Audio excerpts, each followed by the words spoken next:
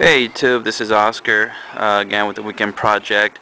Today we're going to go ahead and change the outer tie rod on this 1998 Honda Odyssey. So the first thing we're going to have to do is jack up the car. Remember, play it safe, use jack stands at all times. It is recommended to do both in pairs whenever you do change the outer tie rods. So let's go ahead and get started. Alright guys, we're going to go ahead and remove the tire from the Odyssey here.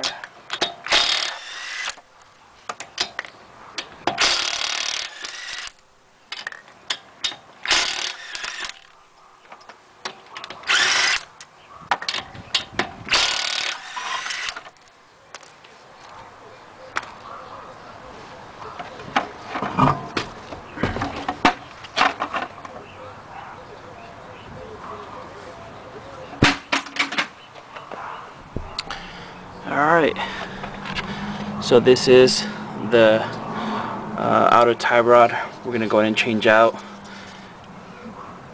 and here's the inner side, but our word today is here, so let's go ahead and get that removed.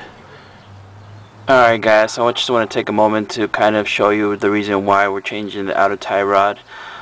When the tire was on, I normally check for any play. I put my hand on a 9 o'clock and 3 o'clock and shake it back and forth to see if there's any movement. Now I'm going to go ahead and zoom in on the actual tie rod, and I'm going to try to see if I could mirror any type of movement that I can kind of show you. So let me go ahead and see if I could get that duplicated. Alright, let's see if we could see this movement.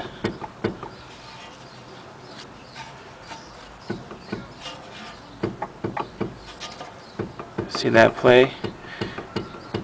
That should not be happening. I'm just moving it back and forth, 9 o'clock and 3 o'clock. That just tells me that the outer tie rod is worn out. That's the reason why I'm going to go ahead and replace it. Alright. Alright guys, the next step, what I do, I put a little bit of PV blaster on this nut and also on the crown nut, like so. I'll let it sit there for maybe 4 or 3 minutes, just enough so it can saturate. So the next step, what we're going to do to get the tie rod in, there's a little nut here. We're going to go ahead and loosen that up. We're gonna go ahead and put it inwards. And the way we do that with the 19mm wrench. So basically all I'm doing, I'm putting this 19mm wrench on this nut like so, and I'm gonna go ahead and use force to loosen it from the outer tie rod. You'll see. Here we go. See that? Okay, perfect. Like so. So now this nut is loose. That's going to allow us to turn the outer tie rod. So the next step, now that we have that loose, we're going to go ahead and remove. Alright guys, so we're going to go ahead and remove the cotter pin, like so.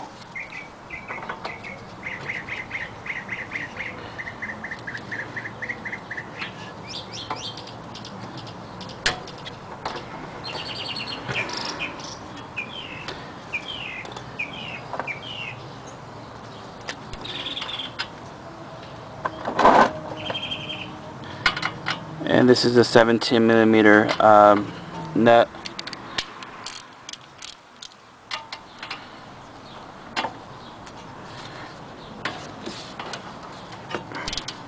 See how easily that came out. And again, PV blaster is the best.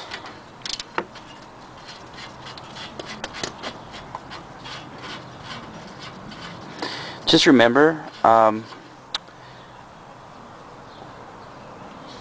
You have two options. You can either hit this with the hammer, or you can actually use a special tool. This is a kind of tie rod remover tool. The way it works, you put it on the actual tie rod, and we're going to go ahead and tighten it up. You want to definitely align it as much as you can.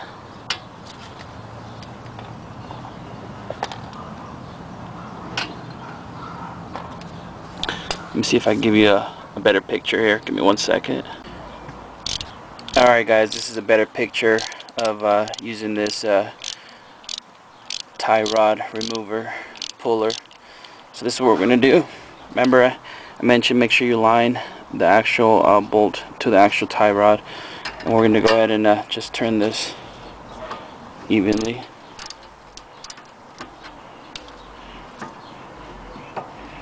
Like so.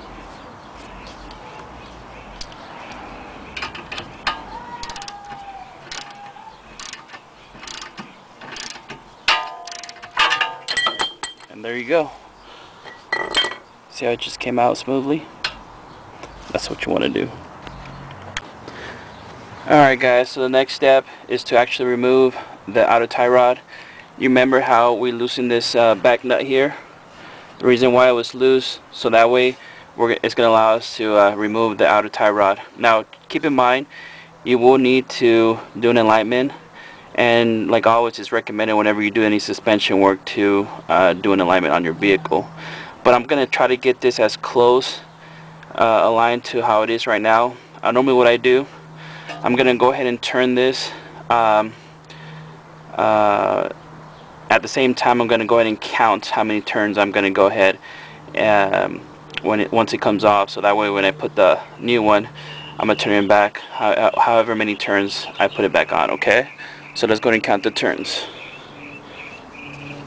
So that's 1, 2, 3, 4, 5, 6, 7, 8, 9, 10, 11, 12, 13, 14, 15, 16, 17, 18, 19. So basically 19 turns, and that's going to kind of give me a guide. So when I put the new one, I'm going to go ahead and do 19 turns. And again, it's not going to be 100% accurate, but at least it's going to let me just give me time to take it to the shop and get it aligned. Alright? Alright guys, one more thing. This is actually the inner tie rod. Normally, since I'm here, what I'm going to do, I'm going to go and inspect it. I'm just going to pull it outwards to see if I hear any type of clunking or anything. This is pretty good. I don't really need to replace it. As you can see, it's still in good shape. But normally you want to pull it outwards to see if you hear any clicking noises or anything like that. But this one is pretty good. So we're not even going to bother changing that one at this time. Okay? Just wanted to kind of give you guys heads up. Since you're doing all this work, double check it. If it's any clicking noise or if it's too much play, just go ahead and remove it. But on this vehicle, it's pretty good. So we're going to go back here. Whenever you do change any part, you definitely want to compare the old one with your new part. As you can see, this is the one I just took off, and the new one.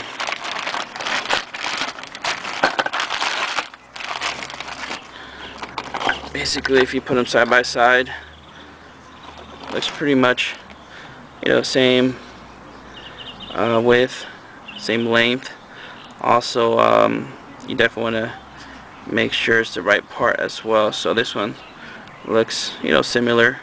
Of course, this is aftermarket, it's not genuine part. The good thing about this that it does come with a new nut, cotter pin, so that we can use that in here. Alright, let's go get them installed. Alright guys, since the new outer tie rod came with new nuts, what I'm going to do, I'm going to go ahead and remove the old one like so. Just turn it all the way out, and this is the actual new one that came with it. I'm going to go ahead and tighten it back here.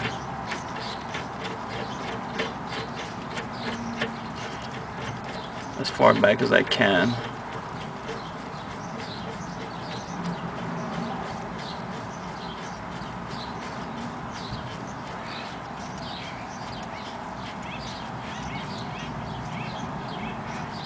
Alright, perfect. So now I'm going to go ahead and install the outer tie rod. Okay, to install the outer tie rod, we're just going to go ahead and do the reverse order like we did when we removed it. Remember, it was 19 turns. So I'm going to go ahead and start it here. So I'm going to count this. 1 turn, 2, 3, 4, 5, 6, 7, 8, 9, 10, 11, 12, 13, 14, 15, 16, 17, 18, 19. Okay. The next step, see this nut at the top? I'm going to go ahead and kind of like tug it in a little bit, but I'm not going to tighten it yet. I have to put the actual tie rod there. See how nice and stiff this one is? I'm going to go ahead and insert it to the knuckle.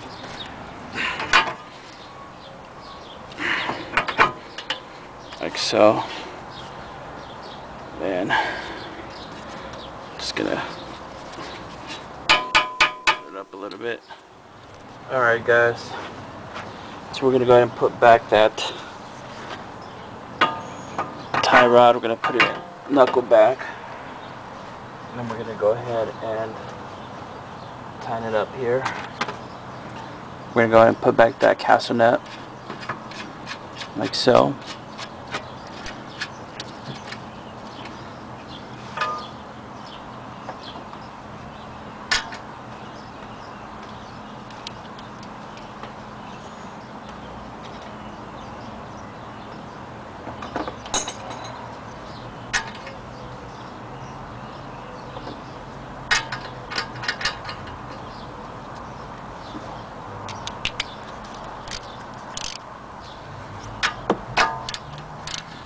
I will go ahead and put the Torx at the end of the video, so that way you get tighten it back to specs.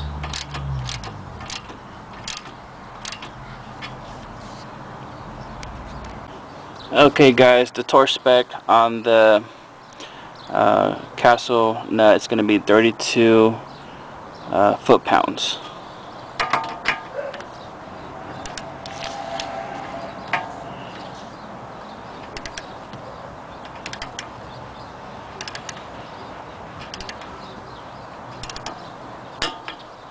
Alright, there we go.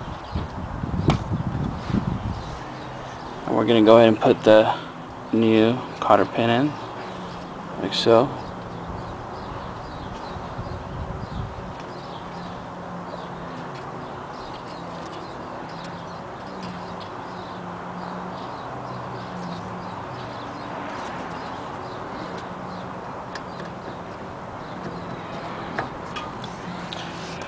And don't forget,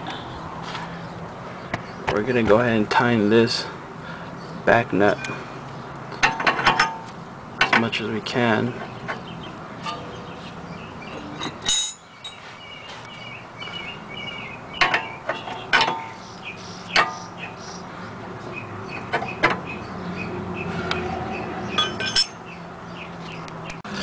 Now the old nut was a 19mm.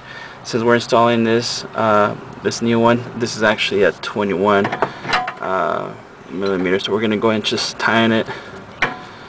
The specs for this shows 40 foot-pounds, but I really don't know how to actually do this one, but I'm just gonna go and give it a good tight. Should be it.